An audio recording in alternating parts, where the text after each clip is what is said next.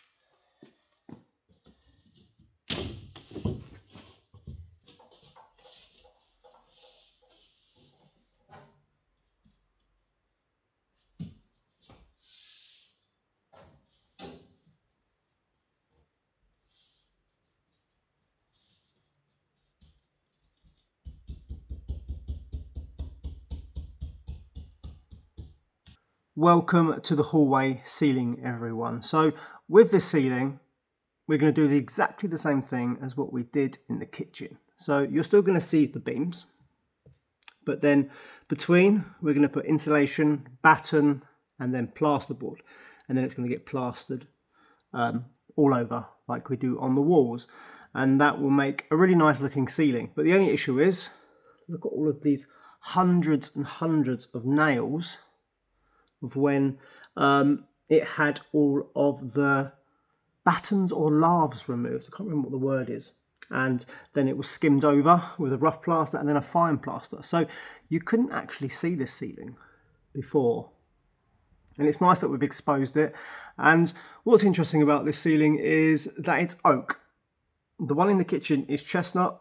This ceiling is oak. And I suppose it's whatever they had at the time. Also, let me just reach down and grab this. So I need to, obviously, we need to plaster this area here at the top. But I'm waiting because, essentially, we've got to put noggins in. Noggins is not a term I'm familiar with, but because noggin is your head generally, use your noggin. So we're going to use these. I think probably the actual term is like a brace or something like that. Obviously bigger than that. I'll just turn the camera, I'm going to see a bit better. So something like this will go between every beam, and it means that we can then obviously put a piece of plasterboard all the way through and then another piece in here, because there will be like a void and a gap going in to where the original wall is. So yeah, that'll be a job for Yanis, because he's fantastic at cutting wood and using the saw and putting things like that up. That's why I haven't put a plasterboard here yet, because what we'll do is they'll go in place and they'll get screwed in from the bottom, and that will make them really strong, because you can't really get a screw in from the top here or anywhere else. So yeah, so what's happening tomorrow? I'm starting the other wall. And the other wall is a little bit more complicated because above here, the doorway, you can probably see some cables coming out of the wall. That's where the internal or interior air conditioning heating unit is going to go. And accidentally, Duncan put in a 3-core, but we actually need a 4-core cable. So I've got the 4-core cable. So I'm going to pull that cable out, put the 4-core in, because I believe one of the cables is a data cable for controlling the unit, and they all run back to the exterior compressor, and then one cable goes to the mains for powering the whole lot, essentially. So yeah, pretty good. And then I've got the copper piping for the air conditioning unit. So the refrigerant hoses, essentially. I've just got to run that in, but I'm not going to go any further than the basement for the time being with that, because I want to put it in the wall, but I'll let the professionals install it, if that makes any sense. So yeah, fantastic. So what we're going to do now is go and catch up with Simon and Yanis, because it's been a couple of days and I'm sure they've been cracking on. And I look forward to them completing that house, because it means they'll be back here and we can get more progress done, rather than me working on my own every day. So yeah, let's go see them.